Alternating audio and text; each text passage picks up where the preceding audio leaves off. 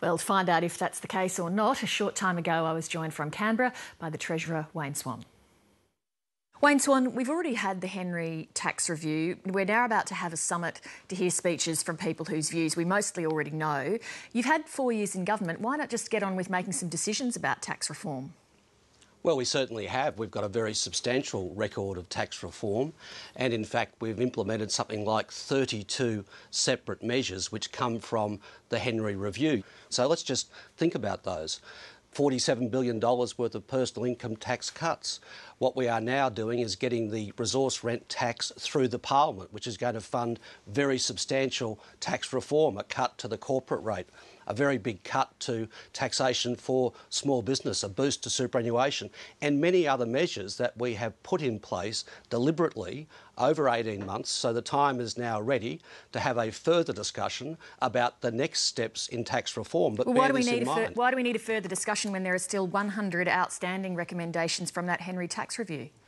Well, because those recommendations are ones in which people have very strong opinions, and certainly the government does. We said there are some of those measures we would not implement. There are some that we are implementing, and we said we would have a staged approach to tax reform. But we've heard most of these people's opinions as part of the Henry tax review, so why do we need to hear them again? Well, I can tell you this, there's a lot of people out there that say to me they want to have a conversation about tax reform. That report came down 18 months ago. We have put in place a really substantial raft of tax reforms, which are still in the system, and we're going to have a conversation about the future. I think that's perfectly reasonable. I'm looking forward to the discussion over the next couple of days. I think it will be important. A lot of people want to express their point of view, and that's fine by me, and the government wants to listen to it. You talk about looking at the big picture and big reforms. Why then are you ruling out considering changes to a whole range of taxes, including the GST? Because it is a long-held commitment of the government that we will not increase the rate or the base of the GST. We think that punishes low-income earners in particular. We don't think it's a worthwhile tax reform. When the GST came in, it cost a lot of money additional to the revenue raised in compensation. We don't think it's an efficient or fair approach. But, Treasurer, the GST's been in place at 10% for the past 11 years. Exemptions for food, medical services and education have been in place all that time. How is it not worthwhile to examine whether or not that still suits the economy, particularly when you point out all of the things that have changed around the global economy and also the nature of our economy?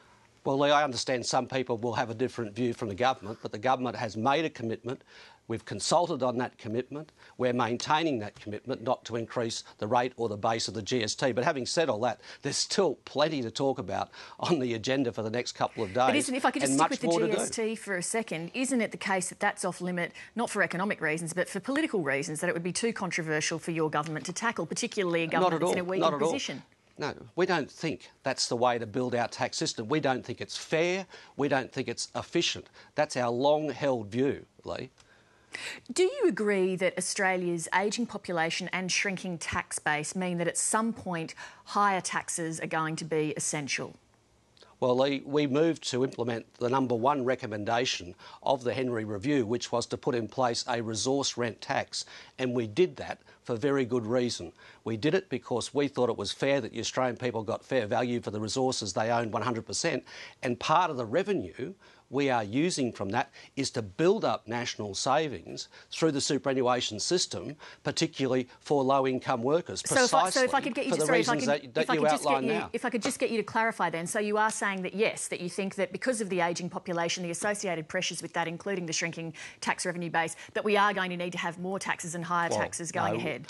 What I'm saying is we need to grow our economy, we need to make it efficient, we need to make sure our tax base is contemporary, and that's why we moved to put in place a resource rent tax, and that's why we moved to make sure that some of the revenue from that increased the savings and retirement benefits of some of our lowest paid workers, something that the opposition wants to abolish. OK, but is the resource rent tax where it begins and ends, though, I guess is what I'm asking? Is it going to go further than that? Are the challenges that we confront as a nation significant enough in this area that we're going to need more taxes and higher taxes going ahead if people want to continue to enjoy the levels of government spending they've seen? No, Lee, what we really need is a growing economy, and we need to lift our productivity. You might recall we brought down an intergenerational report over 18 months ago which highlighted the importance of productivity. Tax reform is important in that. For example, one of the recommendations that we've picked up from Henry, a very substantial one, is tripling the tax-free threshold. That is a very important reform, not just in terms of fairness, but in terms of encouraging workforce participation. It's those sorts of measures, lifting participation, lifting productivity, those sorts of measures that we need to counter the ageing of the population and the costs that come with it. And that's what the government has been doing. But on those points around covering the costs associated with the ageing population, isn't it the case that workforce participation, productivity, spending cuts, efficiency, all these things that you've raised simply are not going to be enough to cover the hundreds of billions of dollars that are going to be required to deal with these challenges? Not at all. I mean, you think you can make it all up with those measures?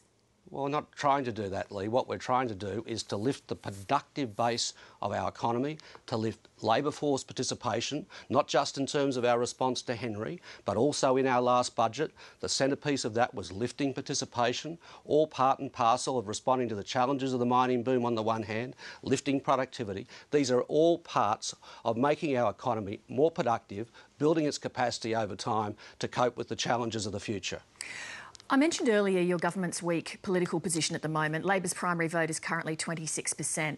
If that number stays where it is, how many members of the Labor caucus do you imagine are going to be happy to stick with the Gillard leadership and sink with the ship?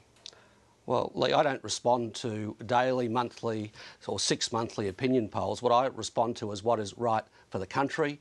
Getting the basics right in terms of the economy goes to the very core of what this government is about. That's what we're concentrating on. Tax reform is part and parcel of wider reforms, such as putting a price on carbon pollution. All of these things are big, hard reforms. They will bring with it unpopularity in the short term, but the most important thing is to get the policy right for the long term. And I believe the Australian people will support parties who put in place the long-term policies for the future, unlike our political opponents who simply don't want to face up to the realities of the economy and are not capable of putting in place those sorts of policies for the future. The day after Kevin Rudd was rolled, you told Radio National that the reason was that the Prime Minister had lost support in the community, that the caucus couldn't contemplate the idea of an Abbott Prime Ministership, and that there was an unease in the community over the government's handling of a number of significant issues.